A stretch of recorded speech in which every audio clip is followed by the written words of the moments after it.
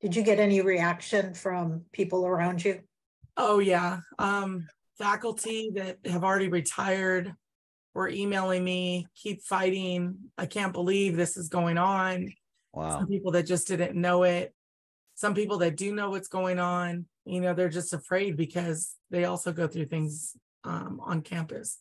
Our leadership is not very good at all. Welcome first-time listeners and returners to the Sports Deli, where everyone deserves a seat at the table. What about fucking Colin? Why does he not have a fucking job? Because he's still being whiteballed. Why is Tom not speaking out about that? He should be his biggest fucking ally. And he hasn't said one fucking thing. A lot of people that have come on this show, I don't know why, they've gotten some good fucking jobs afterwards. Jim Rome in the jungle. It's right here in the Sports Deli, baby. We got some good ass karma right here. Let's fucking go. I love it. Man. I love it. We hope you enjoy today's show, everyone. All right, we're so honored today to be joined by some historic guests, Hall of Famers, and the GOAT, Cheryl Miller, on this first episode of Season 4 of the Sports Deli Podcast, where everyone deserves a seat at the table. We are joined today by Judy Sweet, the first female president in the history of the NCAA, alongside Ann Meyers Drysedale, 1999 Women's Basketball Hall of Fame inductee, four-time All-American at UCLA, who led the Bruins to a national championship in 1978. She was also an integral part of the 1976 Olympic team while playing professionally in the original W, the WBL, the Women's Basketball League. And in case you were wondering, she was born the same day as Diana Ross and had 10 brothers and sisters growing up. She was a broadcaster and is a fierce advocate of not only Alicia, but of Title IX. We are again joined by the GOAT, Cheryl Miller, 1995 Naismith Memorial Basketball Hall of Fame inductee, former Phoenix Mercury and Southern Cal head coach, former All-American at Southern Cal, former broadcaster, friend, and huge supporter of Alicia. We are also joined by Steve Henson, assistant sports editor at the Los Angeles Times, who wrote yesterday's article on January 16th, 2023 about Alicia Berber, head women's basketball coach at Riverside City College, with an accompanying article about Title IX that included commentary from Tara Vanderveer, head women's basketball coach and Hall of Famer at Stanford, along with Corey Close, head women's basketball coach at UCLA, and Billie Jean King, founder of the Women's Sports Foundation. We are also joined by Elizabeth Galloway-McQuitter, president of the Legends of the Ball, who also played in the original W, the WBL, the Women's Basketball League. And we are also joined by attorney Daniel Collegiate, Alicia's attorney. Can't thank all of you enough for joining us here today. It's truly an honor to be sharing space with all of you, and I wish it was under different circumstances. But nonetheless, we need to continue to talk about this incredibly important issue, not only at Riverside City College, but the impacts of Title IX and what it means going forward for the next 50 years. So welcome to all of you. Thank you for joining us today. Hey, Judy, good morning. Good morning, everyone. Steve, thanks for joining us. Sure. Good morning, Michael. Hello, Judy. Nice to see you for the first time. Nice to see you as well. Thank you. Hey, Ann. A great article. Thank you. Good morning. Hey, Ann. Good morning, Judy. Good to see you. Likewise. Hope you're doing well. Good morning, Ann. Hi, Steve. Good morning. Waiting on Alicia and Cheryl, former Trojan. Sorry, Ann. That's right. She's former. I'm always a Bruin. Right. Good one. That's right. Good morning, ladies. Morning, Miss Miller. Hello. The one and only GOAT, G.O.A.T. What's up, my sister? I wonder whose number that Hey, is Cheryl. behind you. That's right. Some basketball hack. Well, some hack took your number. Who's that? What are you talking about? You're funny. Well, at Hey, least you went Coach. to the right school. How are you? Morning, Good Alicia. morning, Alicia. Good morning. Good morning. What's up, boss lady? What's up? You sound good. You sound better. You sleep well? Not really. Oh, boy. Let's just say I'm locked in my office till 11:30, so I can't wait till my coaches get here. Yeah, I'm getting the looks this morning. Did you get any reaction from people around you? Oh, yeah. faculty that have already retired were emailing me, keep fighting. I can't believe this is going on. Wow. Some people that just didn't know it. Some people that do know what's going on, they're just afraid because they also go through things on campus. Our leadership is not very good at all. I did my walking class this morning. So I was with the group, and then you could just tell everybody's looking at me differently. They're just giving me the stares, and that, I'm just, like I said, I'm just in my office. I will stay here till practice. Then I'll go out with my coaches, I'll coach, and then I'll leave with them. I don't get to stay in my office very long and watch film and stuff. I got to do all of that at home now. So that's a bummer. Well, stay safe. Yeah, it's, I'm trying. Yeah. I got a game tomorrow. It's going to be a fun game. We lost our last 2 games. Wasn't good. We lost our point guard to COVID for last week. So that hurt us big time. But we got her back this week. So we'll be back on track. There you go. Is it a home game? Yes. And it's coaches versus cancer game. So before I jumped on right now, that's why I jumped on kind of late. I was ordering our cancer shirts that the kids will warm up in, and the other team. Are you getting the support you need when you have a home game? Yeah, actually we have a lot of support, the kids' families, and yeah, we have a lot of local support. How about from the department? No. I just had to ask. Is the athletic director there? Oh, well, since all the craziness has happened, he will come in, kind of show his face, and then hide up in the rafters. Peyton Williams. Yeah. So I think he's just kind of keeping his distance for the men's and the women's games, because he's had the men's coach cuss him out in front of all the fans of a tournament. Earlier when Judy asked you how you were doing, and Cheryl asked, I think, how you slept, I could just feel you having your emotions really come to the forefront. I mean, I felt it. I'm an emotional person anyways, but I'm starting to tear up, and we haven't even started yet. Usually it takes us about a half hour before we get to that point on these podcasts. But I think it's, coming to a point where, Steve, you weren't here earlier for the podcast, but, Judy really helped us make this push to go national and even international, because sometimes when things are so deeply rooted, as you've learned, you have to take things to another level. And so we really appreciate your commitment to this, because it's a place no one really knows about. When you wrote the concurrent article that also came out yesterday that involved, Billie Jean King and Tara Vanderveer and Corey Close, and, them being quoted, people can relate to that a little bit differently than they can to a community college coach that, quite frankly, most people could care less about. But this is such a bigger issue, and that's why all of you are here. And so I don't really know where to start other than to, Steve, if you want to, share any thoughts about what you've learned, because you're sort of new to this. We've been doing this for a while. Judy's been probably doing it the longest, along with Annie and Cheryl. But, Alicia's been living this horrible life for the last 20 years professionally. Yeah, I've watched the earlier podcast and really enjoyed them, and all of you contributing. I mean, that was sort of the foundation and the starting point for my reporting. And yeah, what you're saying is absolutely true, that the broadening the story from Alicia's experience, which just on its own is, as you've all pointed out, it's just been horrific and ongoing, relentless, and broadening it to have the national implications. What's going on everywhere and at every level.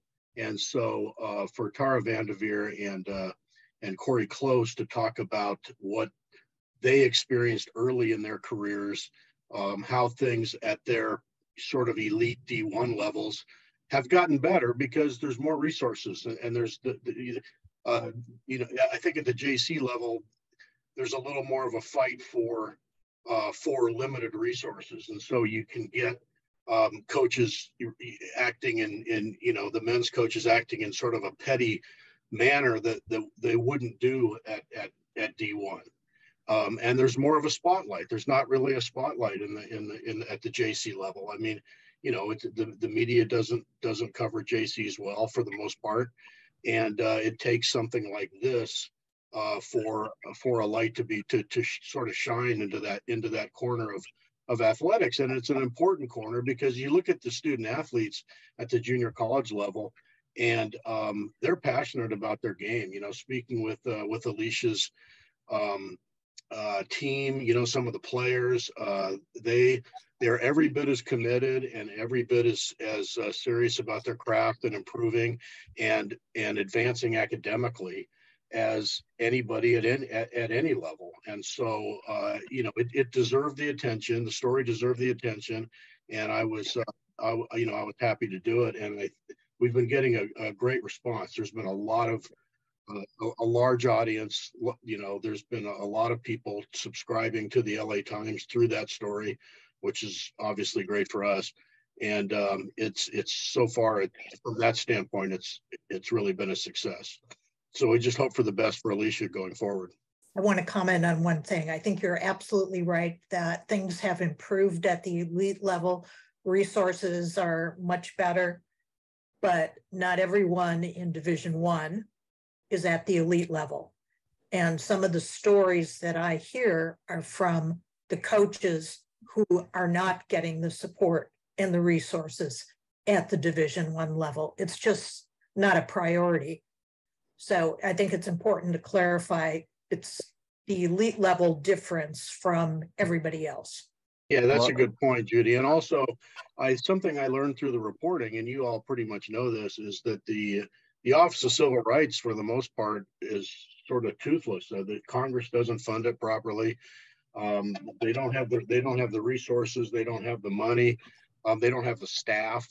And then the way that complaints are processed, the school has an opportunity to voluntarily comply before anything else, and a lot of times that that just doesn't happen, and these cases just drag on and on and on with no real consequence. And you're aware that originally when Title IX became law, the penalty for not complying was supposed to be loss of federal funding. And you're probably also aware that that penalty has never been applied. Yeah, correct. I had that in the story. I think you brought that to my attention. Thank you. Yeah, it's crazy. All talk and no action. And, Steve, I want to say thank you so much for spotlighting Alicia's story. I'm trying not to be critical. I made sure I read the Bible today. So, guys, I'm going to be a little more tempered. But I will say this. Shame on the press enterprise in Riverside for sitting on their hands and doing nothing. Absolutely nothing. And they should be embarrassed. And I will keep saying that until they get off their hands and do their jobs. Because what they're doing is enabling all these people at RCC. There's no accountability whatsoever. So we just have to stay the course. And Alicia, like I said, my biggest concern is your safety. My biggest concern, and I know this can't help but consume you, but you cannot allow them to wear you down. That's why they're going to drag this out, is to wear you down and make you start self-guessing yourself. Should I have done that? Am I right? Am I wrong? Am I asking for too much? No, you're not. No, you're not. You're asking for what is your God-given rights at that school. Nothing more and nothing less. The thing is too, Alicia, you've been doing this for 20 years. I mean, the fact that you've hung in there and you know that there is support. Obviously, you've got a great support system around you with your family, and that's huge. But now with Cheryl and Judy and Steve and so many others that do support you and are really kind of aware because of this article and what Mike has really produced too with the podcast, that more information, there's more support. There's going to be criticism, absolutely. But if you don't try what you've tried every year and you continue to do it and stay strong, but you've got to continue, you're the face. You're the face. And as Judy said, for over 50 years now, Title IX has not been in compliance with major Division I programs, let alone junior colleges or high schools. Right. And so the fact that this is not as much information is out on the junior colleges, getting this kind of exposure is so important for Title IX. It's huge. I feel like huge responsibility to the coaches at the community college level, because they text me and they share with me, I can't believe my athletic director is doing this, or the men's coach is doing this. And I can't do anything about it, Alicia, because I'm afraid I'm going to lose my job. And I'm afraid too. I'm not invincible. And, but when I'm all in, I just have this mentality as a former athlete. I'm in it, and I'm not going to back up, and I'm not going to back down. And sometimes I just got to find a healthy balance, though. Ultimately, it's up to the leadership in the community colleges to take the right step forward. After our last podcast, I contacted, first of all, the chancellor, who said she has nothing to do with it. The chancellor of the whole community system, that it's local governance, that I needed to contact the board of trustees. So I did. In December, mid-December, I contacted the board of trustees. Never got a response from one of them. Yesterday, I recontacted them and attached the article and specifically said, this could have been avoided had you stepped up. Still no response. As long as they're going to remain silent and they're not going to take any positive action, this is going to be allowed to go on. And it's pitiful. It's not embarrassed, Cheryl. It's pitiful. You're right. That's a great word. You're absolutely right. And they should be ashamed. In addition to being embarrassed, they should be ashamed. But well, Judy, the one thing, and I was talking to Alicia about this a couple days ago, and I'm not overly religious, but I am. And the Bible talks about people having a seared conscience and a seared heart. And all the upper crusties at RCC, they're seared. They don't care. The only thing they care about are themselves. And with people like that, it's almost like you can't even shame them because they don't care. Emotionally, they're not there. There's no investment. Psychologically, they've already tapped out. They simply don't care. And the only way that you get their attention is hitting that wallet and exposing them for who they really are. Go ahead, Annie. Well, just the fact, as Alicia said, she's afraid. As all these other coaches, where's the support from the female coaches? And even the male coaches, as far as, what are they so afraid of? And the fact that they can't have some kind of support and understanding of what is going on, whether they have daughters or wives or mothers, that they would have some kind of compassion about the situation, and whether it's at RCC or anywhere else. And the biggest thing, you're afraid for your job. It's a job. And like Judy has pointed out too, when men are caught in really compromising situations as coaches, they get rehired. Women do not get rehired. Right. And I know several women that have had to fight their schools because they were fired inappropriately, and they had to fight, and yet they've never gotten rehired as a coach anywhere else. And basically they were firing to have the school comply with the federal law, right. And they were fired. Yeah, I want to point out a couple of things. I know Steve has to leave in about 12 minutes. Daniel Collegiate, attorney for Alicia, welcome, and Elizabeth Galloway-McQuitter, president of Legends of the Ball, is also here. Thank you both for being here. There's a couple of things that, Alicia asked me, I don't know how to feel yesterday after reading the article. And this is not a knock against Steve, but a couple of things that we chronicled in previous podcasts probably had me hotter than anything else. And then when I read the men's basketball coach at Riverside City College double down and weaponize, as an African-American, some of the things that he said, calling Alicia a liar, and basically saying that he doesn't believe her, And, to go on record and double down about somebody who's experienced what she has for the last 20 years and basically say that I don't believe that my basketball players, me or my coaches would ever do anything like that, shows you how in denial he is and shows you how deeply rooted this is. And, one of the things that was left out of the article was and we've talked about this before, the meeting with the VP. And I know Steve knows about it. You probably just didn't have room to put it in, where the president's office had to come down because the yelling was so loud from Phil Matthews, the men's basketball coach, who called Alicia several times a liar in that meeting. And so I want to talk about that again, because that was left out of the LA Times article.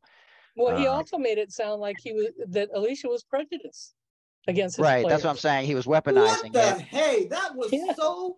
See, that's what I have a problem with. Wait, well, hold on, Cheryl. Hold on a second. Right. Hold on a second. And so this is the point that I made to Alicia also was, and I've said this before, she's not some chump, some former softball player who just took over a basketball program because they needed help. She's a former Division I player. She played at Riverside. She's a woman. She's a Hispanic woman. She's a minority on several levels, and she understands nuance. And this is what I tried to explain to her. And for Coach Matthews to double down and to weaponize the African-American piece was disgusting. It was deplorable that he even, had the audacity to say those words. And so that was the part that I could not, and that's why I said to Alicia, I can't tell you how to feel, but I'm livid about the fact that he's lying and calling you a liar. But anyways, if you want to share that story again about the meeting with the VP, because I think that needs to be highlighted about how he called you a liar in that meeting and called you a liar in the article. I mean, you talk about doubling down, he's tripling down. Well, with witnesses. Well, and that's what was scary to me when he says I'm using code words, how I feel, how I'm afraid. If this man, Coach Matthews, gets up, yells at me in front of them, in front of everybody that's in the highest power of the district or at the college, and he's not even just yelling at me, he's standing up, lunging across the table and being so aggressive, and they do nothing other than, okay, coach, can you have a seat? Let's go through this. And I remember in that meeting, I spoke up and I said, well, can I speak? And the athletic director said, well, wait a minute. And I'm like, wow, you just let this man just yell at me. And I'm like having to raise my hand like I'm a kid in school. Can I speak?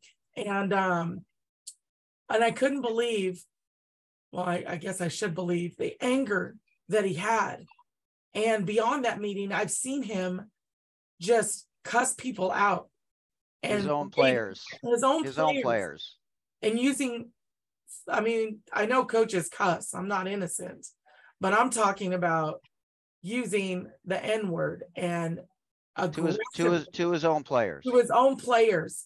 And for him to do that in that meeting, and for him to say that I'm lying about that, or I'm using code words as violently, well, what do you call grown men in the college throwing basketballs against the doors like baseballs, or the whole door shaking? I mean, what do you call that? They were gently throwing it against the door? How else do you describe that? And so nobody can tell me how I feel. Nobody can tell me how I feel. Daniel, how long have you been dealing with this and really the relationship that you have with Alicia in the school? Sorry, Alicia. Arguably since 2010, 11, something like that, when we, and intermittently since then. But then, of course, we resumed this lawsuit, or we started a new lawsuit, I should say, filed in 2021, but the preliminary administrative law type things, filing with the Department of Fair Employment and Housing, which is now the Office of Civil Rights. All that started before then. Of course, there was various correspondence and such before then as well. The fact is the college has not paid any real attention to this in any serious way. I mean, they would just assume Alicia leave the university and let them go about their business as usual.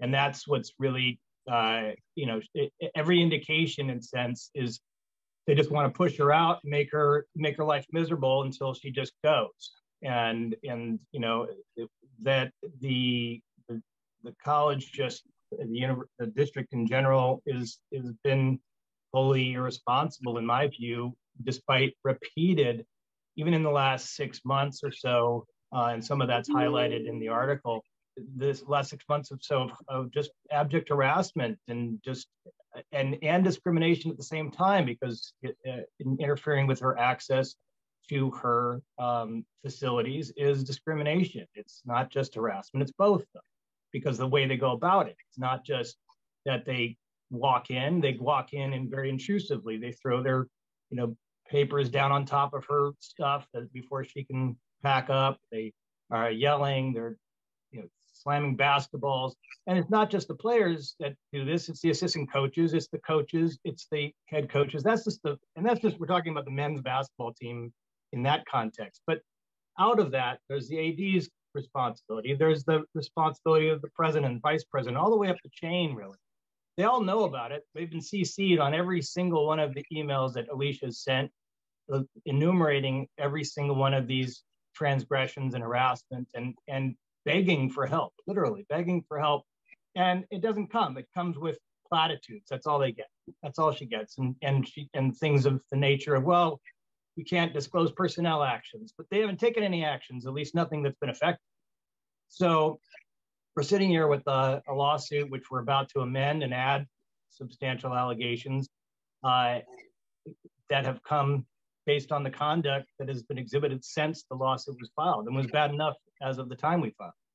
I mean, she's still high. Judy, I know you made this point earlier about how she's unique because she continues to fight where most people would have given up at this point. But literally right now, as we speak, Alicia's in her office with the door closed, locked. She has paper up on the wall so nobody can see in. Like, the emotional toll that these things, from an accumulation standpoint, have taken. And just one of these things would send us over the edge. She's literally locked in her office right now because she doesn't want to come out until one of her assistant coaches or the players are there when it's practice time. Like, she's a prisoner at her own job. It's just ridiculous. Go ahead, Judy. Have you filed a formal grievance with the college through the HR office? They deterred me from doing that. I can do it anyways, but even the Title IX coordinator, she says there's nothing that they can even do because the lawyers don't want them to act or move. And so I keep getting the same response. And, even the grievances with the union. Oh, you don't need to do that. You already have a lawsuit. I think you should do it regardless of what they're telling you, because at some point they may come back and say, well, you never went through the university or the college process of filing a grievance. Don't let them tell you that you shouldn't or couldn't do it. Do it. You have nothing to lose by doing it. We know they're probably not going to respond, but do it.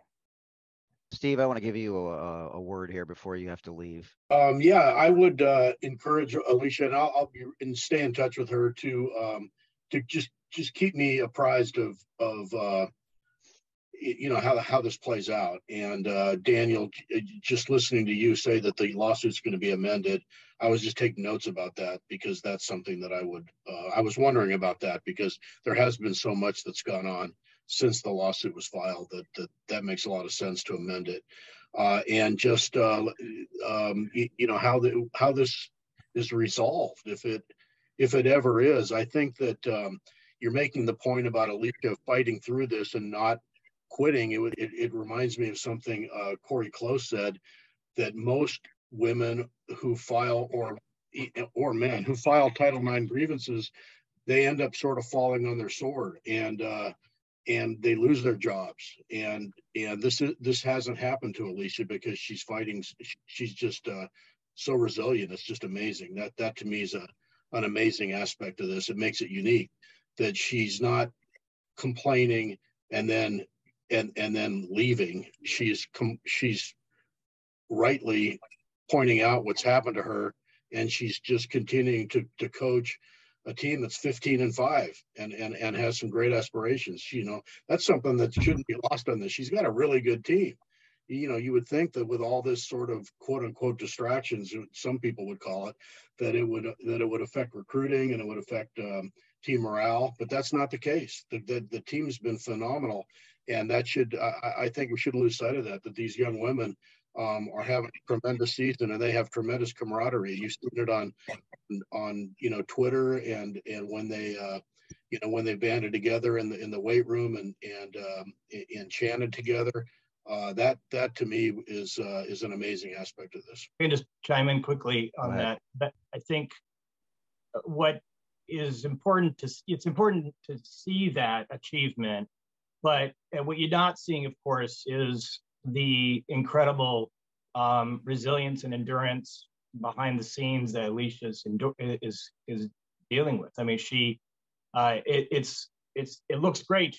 She almost looks unaffected, but I think your article even notes that is behind the scenes, she's in a lot of pain. This is extremely difficult for her personally and professionally, and it affects her deeply, but her commitment certainly overrides that to some extent. Her resilience and determination, and that of her students likewise, because they also are exposed to all this. And it is a testament. Their achievement is a testament to their resilience and commitment to what they believe in. But it's painful. Daniel, I'm assuming that part of your lawsuit is retaliation. Of course. Many of the coaches, as Steve identified, just gave up. But some of them did file lawsuits based on retaliation. And to the best of my knowledge, they won. So that's an important part of this. She's being retaliated for 20 years. Steve, just so you know, I'm going to talk about the part about Phil Matthews saying that Title IX is about men also. So whether or not you want to hang around for that part had me hot. I can't even believe that, even understanding the spirit of Title IX, that he would even make that kind of comment that Title IX is about men. It just shows you that it's not even about blind spots at this point. It's just about an old school mentality, somebody who's been coaching for 50 years and has no business coaching. And then the other part that was left out of the article, again, I'm not knocking Steve, but just merely pointing it out, was the incident with the wheelchair and the improper touching of Alicia's leg. And so, Alicia, if you want to share that story again, because that is also something that is beyond inappropriate. And the touching of my leg or the wheelchair? Well, both, because they're related. The touching of my leg started with just a surgery. So I had a workers' comp situation where I tore my knee up while I was coaching, and so it started with Barry Meyer saying that I was faking a knee injury after I got out of surgery. This is the original athletic director that had pornography found on his computer, and it was relieved of his duties, but still allowed to come back to campus. Right. And has a lifetime parking pass. It's crazy. Anyways, continue. So so the new athletic director, it's kind of like when new ones come in, they just kind of take off where the last one left off. And he came into my practice and he wanted to make sure that I was following the workers' comp restrictions or doctor's restrictions. And he just reached down in front of my team and just rubbed my pant leg, like if you're wearing, your coaching sweats, and just to feel if I was wearing the knee pad, and then helped me lift my pant leg up to show me that, or to show that I was wearing that. And I was just really in disbelief. And I after the fact, it's like you see these people sometimes on movies say, you're sitting there watching a movie and you say, well, why didn't that lady just say something at that moment? But when it happens, you freeze. Just like when they referenced your nipples at a holiday party with regards to the brownies that were sitting on the table. Like, for you people that are listening to this for the first time, you have absolutely no idea what Alicia's been through. And so, she needs all of our support, and, Daniel's obviously taking care of the legalities, and Steve's covering, things from the media's perspective. But, Carol Stiff was a big reason why this happened, former ESPN executive. And so we're going to continue to push this because people need to know what's really going on, not only here, but in other places where this continues to happen. And even though we're in the 50th anniversary, 51st year of Title IX, we're nowhere near as where we need to be. Alicia, can I ask you a question? And I've been sharing with Annie my concerns about your safety. And we were wondering if there's any way somebody can provide a bodyguard or somebody. Not unless you and Annie pay for it. You can barely get money for buses. Nobody, the only thing that I have, if I feel comfortable walking out or walking in, just like anybody else has on any other college campus, is you call the campus police and then they escort you in or out. That's what I have access to.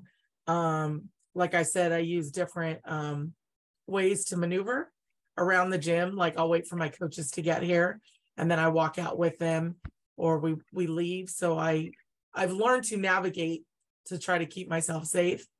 And and that's kind of the thing that upset me about what Phil Matthews had said. I'm using code words like I feared for my safety. He went to RCC. Well, so did I. And men don't have to fear for their safety here. And well, meanwhile, you're being run off the road too. I mean, there's just so many things that I try to keep myself together where I don't cry. And those kind of things are frustrating to hear. Code words. I mean, that's going to forever just stick in my head of code words. What are you talking about? Code words.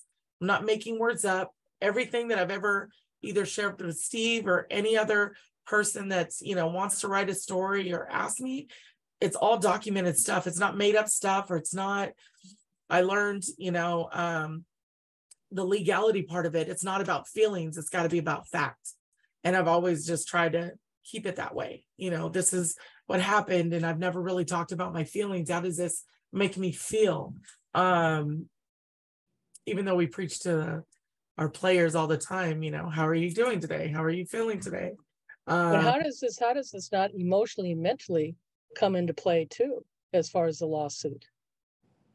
I can speak to that. Of course it does. I mean, all of this pain that I mentioned earlier is part of suffering. Is what they call generically pain and suffering in the context of lawsuits. But it is real pain, is real suffering, and that's what she's enduring. I mean, the fact that she has any notion of having to maneuver on campus where it's supposed to be a safe place. I mean, fundamentally, your workplace, your home, these are the places that you count on for safety and security, and the district isn't providing that. It's not just about campus police and that, or video cameras, which are some of the things that the district has suggested implementing to make her feel more safe. Those are Band-Aids. What's not being done is fundamental re-education, personnel action, things of that nature to truly change an environment that is inherently cancerous and inherently defective in the manner it has been managed by upper management all the way down to the coaches.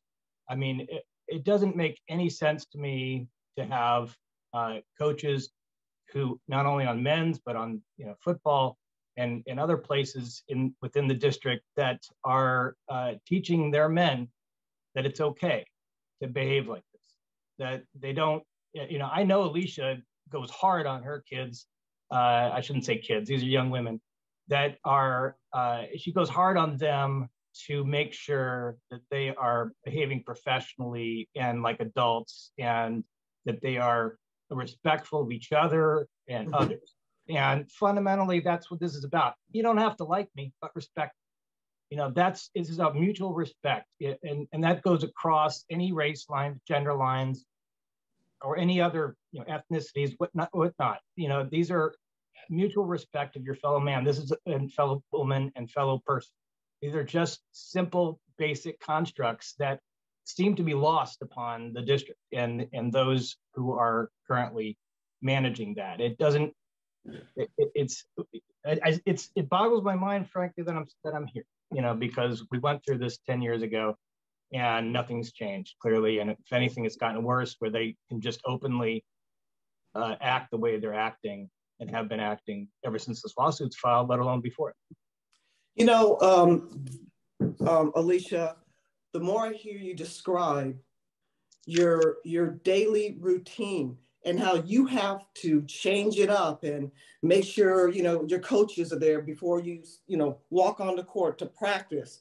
You make sure you have your keys in hand when you go to your car. You make sure you don't hear any footsteps in the hallway.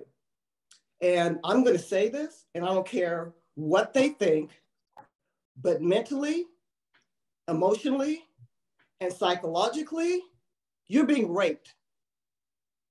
You sound like a rape victim, and that's what they're doing.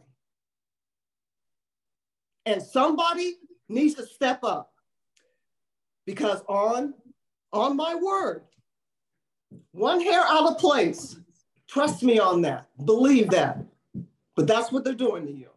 And I don't care what they say, they can sit up there and Phil Matthews, shame on you.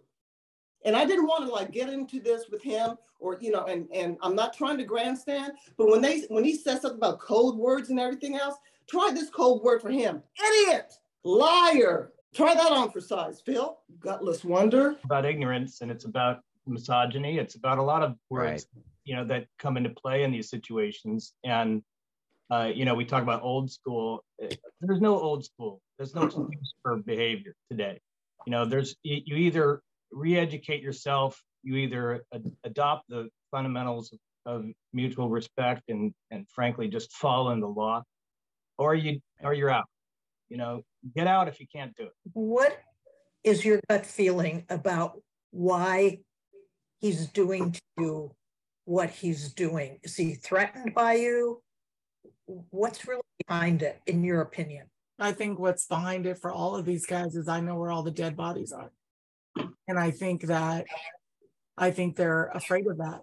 I think that they, you know, there's so many violations happening around here that they think I'm just going to expose everybody, but that's never been my intention to say, hey, I know what happened on January 5th. Why don't we turn him in? And why don't we turn him in? Because I think when it comes to coaches and an athletic director should be policing the coaches. I don't think coaches should be turning in other coaches unless there's something that's harming a human being. Yeah. And I just think he's getting nervous for all the cutting of the corners and all the playing in the gray area with the rules.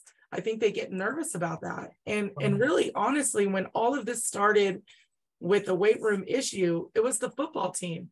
Tom Kraft, the head football coach, is not exempt from this. He is probably one of the most vile people that I had to deal with when I had to sit there in the office and listen to him when he was, I don't know why they made him during the first time the interim athletic director for like a week, but they just messed with me. He brought me in his office and I followed the rules and I sat down, and the first thing that he said to me was like, oh, you're as cute as my little 6th grade Mexican girlfriend. And I was just like, what? And so I had to just pause again. Like, I feel so silly saying this as a former athlete. Like, you're supposed to be tough. You're supposed to speak up. You're supposed to say something. I was like, oh my gosh, I can't believe he just said this. So then I leave the office, and of course I called Dan, like, oh my gosh. And so he's not exempt from any of this. And it starts, I mean, that guy is an administrator. They made him an administrator. He's not even like the other coaches. He can call his own shots. He doesn't go to meetings. He doesn't do anything. And it started with the weight room stuff. And then it got to the news channels. And then the men's basketball coach was upset. And he's like, well, you should have focused more on football. It wasn't us. And it was like, well, that's like me telling, Steve here, hey, Steve, here's my story, but you better post this and not this and say this and don't say this. Well, I don't have any control of it. Steve gets his story and he puts what he feels he wants to report on. I don't have a say in what the news says. And so he didn't like it. And then it just kind of snowballed into him going into this crazy behavior of I didn't get out on time during practice, to the men, blocking the doors at our protest game, to us getting charged to get in the men's game. And it wasn't even it wasn't even about, Phil Matthews and men's basketball. It started with football, and it started with Steve Siglock, and it started with the administration that wasn't doing anything. So I don't know why he's doing this. He knows my family. He knows my kids.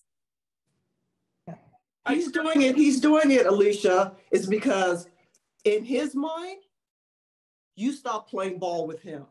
Yeah, I made him very comfortable, and he got the prime time practice time. Well, I got tired of having my young ladies drive at 8:00 at night because we had the late time every year for the last 10 or 12 years that he's been here. So all we did was adjust it, and God forbid he had to bump his practice back an hour, but still everybody's out of the gym by 4:00. I think that's pretty amazing that the kids are on the road at 4:00. He just didn't like it because he had to commute all the way out to LA where he lives. Well, I mean, I'm sorry, but that's what we do as coaches. We sacrifice what's better for our student athletes. Well, And so fundamentally, we sacrifice being on the road. The frustrating thing for me watching this and listening to this is that, and Judy said, how does the president not be involved and make decisions, and the chancellor, is they don't see what's going on with the athletic director not making decisions and overseeing what's going on with these coaches, and the head of the university saying, well, it's not my responsibility. I just am appalled at a school that allows this, and as Alicia said from the very beginning, it's lack of leadership. And fundamentally, they don't. Stephen Daniel, are you familiar with what happened at Fresno State? Diane Milojevic and Lindy Vivas. There were 3 coaches and an administrator who were harassed beyond belief. They filed a lawsuit, and the university had to pay over $20 million to these individuals. I think that there are some lessons to be learned from that story, and hopefully they can be used to help Alicia. But again, they've not gotten rehired. Right. It also started, Alicia, when you were a young coach and you were asked to accompany people out at a bar, and because you didn't play ball, you were denied fundraising monies for your program because of your unwillingness to play ball when it came to going out and hanging out with the boys. So there was that part of it too early on in your career. So make sure we note that part of it. Yeah, that it started because I didn't want to do what Barry Meyer wanted me to do, and I wasn't going to go to bars pregnant with my daughter. So I paid, needless to say, lots of money out of my own pocket, feeding my team or, things that we need. And I think every coach, not just me, I think there's lots of coaches, just like there's lots of teachers. You hear it all the time. They don't have supplies for their classrooms. So where does it come from? It comes from their own pocket because they're passionate and they love their student athletes. So they want to make sure that their students have a great experience. And I'm doing the same thing. Yeah, but he denied you fundraising opportunities because of retaliation. Yep. And they do. They retaliate. Oh, yeah. And it started with, I lost my house. I couldn't afford my house anymore. So when I moved into my house, I moved into a smaller home, and I love my home. Don't get me wrong. I love my home. My kids love my home. But if RCC decided to fire me, well, guess what? I could go work at Del Taco and still put a roof over my kids' head.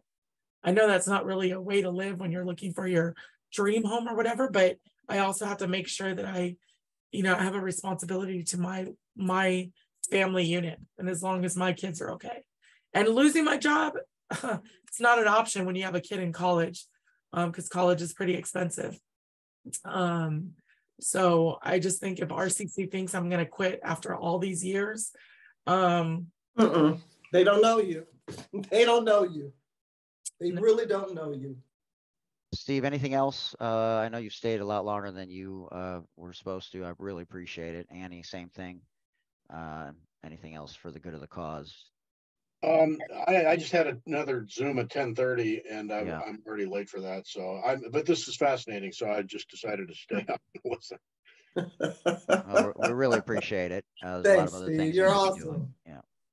Annie, anything else for the good of the cause? Well, I just, I'm with Cheryl. You're just about, Alicia, your safety and how we protect you and your family, because what is the retaliation with some of these people and in the community, as Cheryl has talked about, the local newspaper not stepping up, and who knows what the rest of the community is, because they're afraid, they don't understand, and here's a woman that's fighting for the rights of others, and not to have that support is kind of mind-boggling, because these men, whether you believe in affirmative action or just things that I don't even know what the salary situation is compared to what the men are making there at RCC compared to what Alicia should probably be making and isn't. And that's a whole nother thing too, but that's part of Title IX.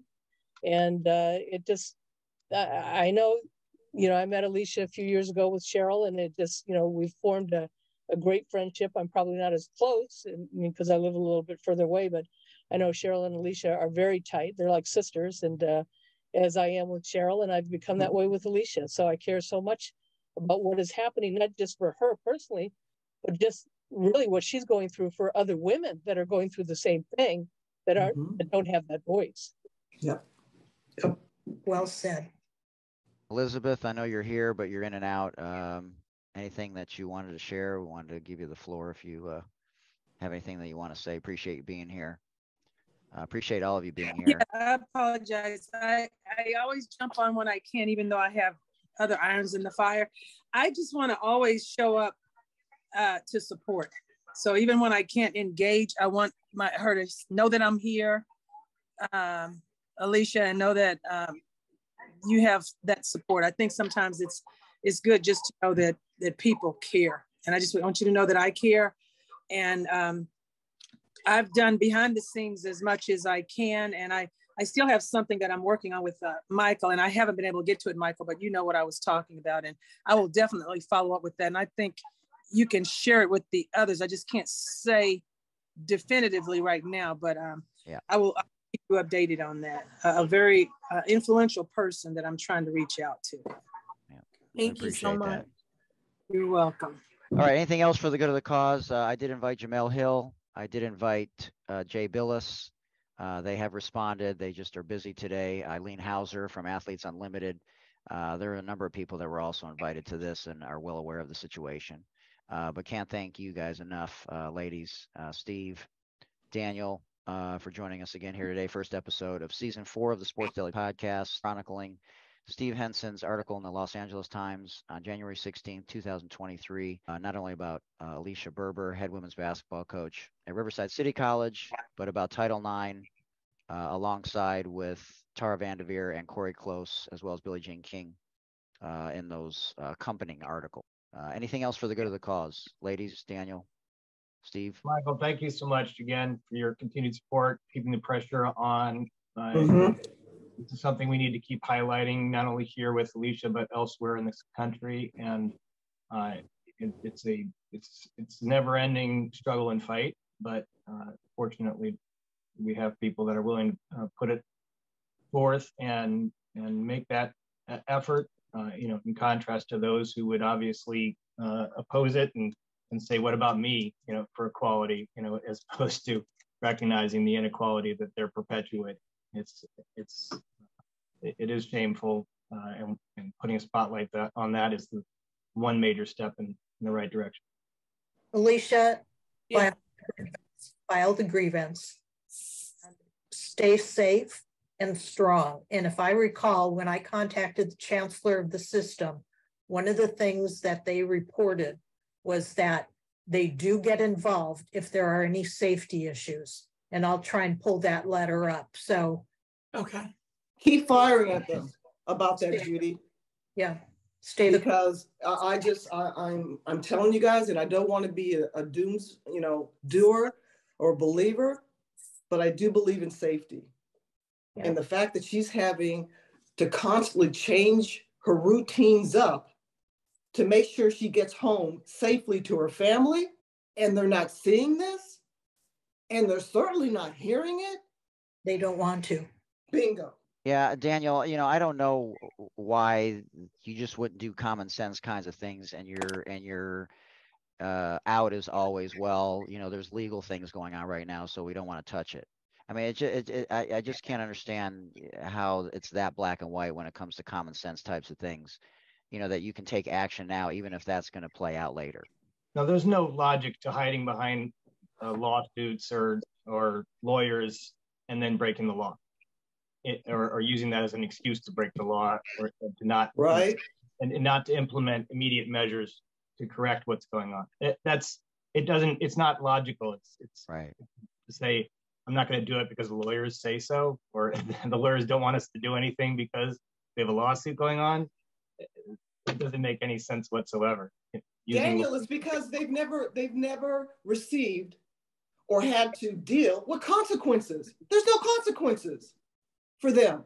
So they feel impugned that they can continue this absurd behavior. They haven't faced consequences. And Daniel, I hope you sit up there and absolutely get every penny from that school, and then some, and a bag of potato chips. Oh yeah, she's gonna get that. She's gonna get that bag. But more importantly, like he said, the re-education and making sure people are out of positions of leadership that have absolutely no business being in leadership. There you go, Michael. You hit it. I mean, I know Alicia more than anything wants one day to be able to leave this program on to somebody else who doesn't have to deal with the problems that she's been facing. That's, I was mentioned in the article, and fundamentally that change is what needs to be had, not only here, but across the country at all levels. And, obviously every place there's a fight, there's a battle to be won, and there's a change to be made. I hopefully this will be one of those places. Yeah, I don't want to get paid money to leave and then nothing changes. No way. And sometimes money is the only thing that speaks, and the only way that change gets affected, by having money paid. But nevertheless, it's all integral, and these are all parts of the puzzle in a sense. And I'm very proud of Alicia and all the fight that she's had, and I'm very grateful for all the support she gets. Absolutely. So what's the timeline for the amended lawsuit, and going forward? Is there a way we can expedite any of this, or you can? Not we, but you. Well, there's certain steps we have to go through administratively in order to amend the complaint and through the litigation. So, I mean, there's a loose timeline. The short answer is sooner than later. Yeah. But, we're trying to put that together. Ironically, or not ironically, I don't know what the right word is, but they keep doing stuff. It seems like every other day something new happens, and so just as I think I'm done with preparing the amendment, something else happens, and say, well, I got to add that now, got to document that now, and so that's been part of it. I mean, honestly, throughout the last few months, there's been so much happening that I get these calls, and I almost roll my eyes, going, you got to be kidding me. Again now. Yeah. You don't even say hi anymore. What did they do now? It's really, yeah, exactly. That's pretty much, without disclosing attorney-client communications, it's my response when I get called from Alicia. It's like, what happened now? It's astonishing. I really haven't actually experienced that before. Typically in a lawsuit, once you file that lawsuit, people are on their best behavior. If anything, been the opposite. Well, Daniel, you know what they call that in my neighborhood? Can't get right, won't get right. That's RCC. They're a bunch of can't get rights and won't get right. Absolutely. Well, we're going to force their hand. Fair enough. Anything else? I'm good. And I'm proud of myself. No cursing Yeah, today. that was pretty good. I was on my best behavior, y'all.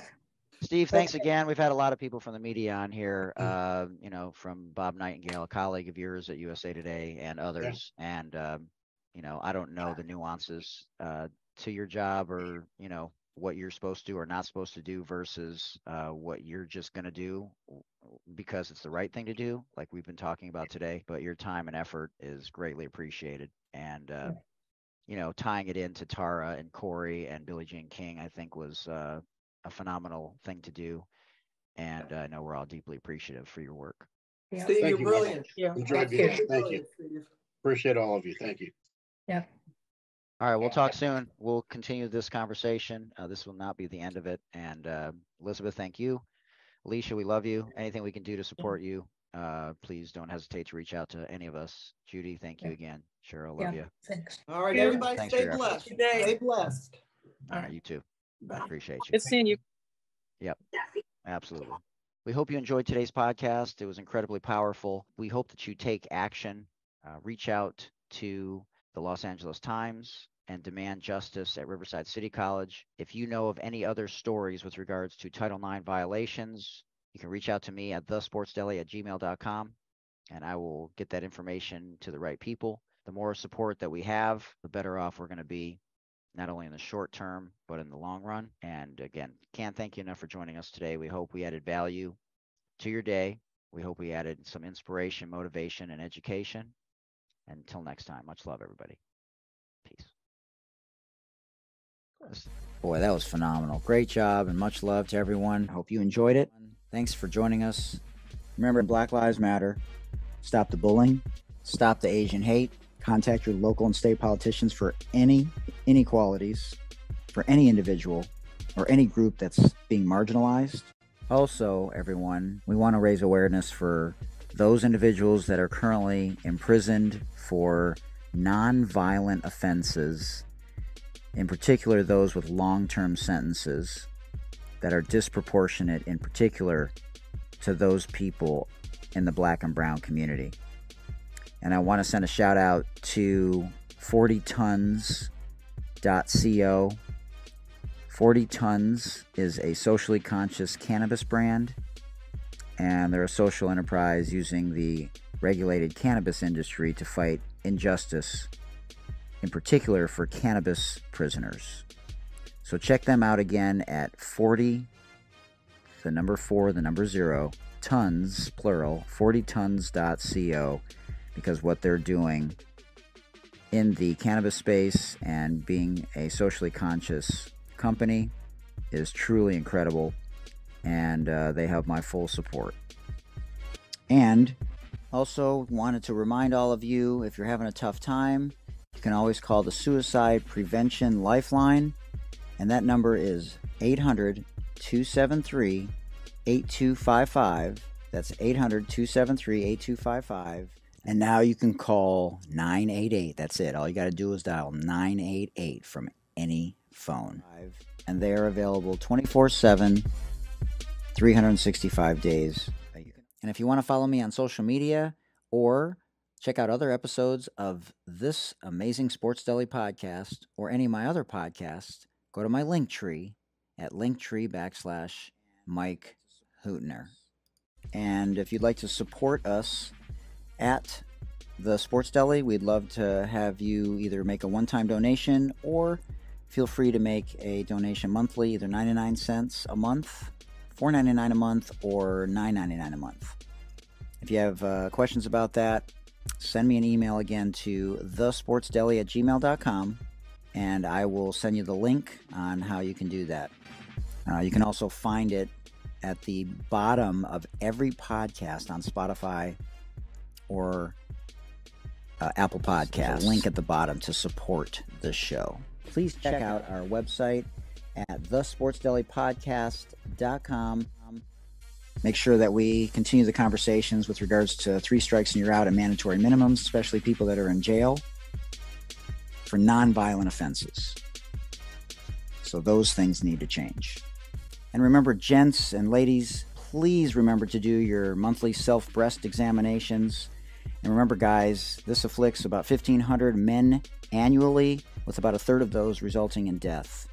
So we want to make sure that we do our monthly self-breast examinations, both men and women.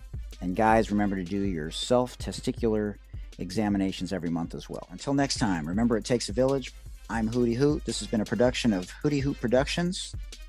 Thank you for joining us in the Sports Deli, where everyone deserves a seat at the table. Remember, it takes a village. Much love, everybody.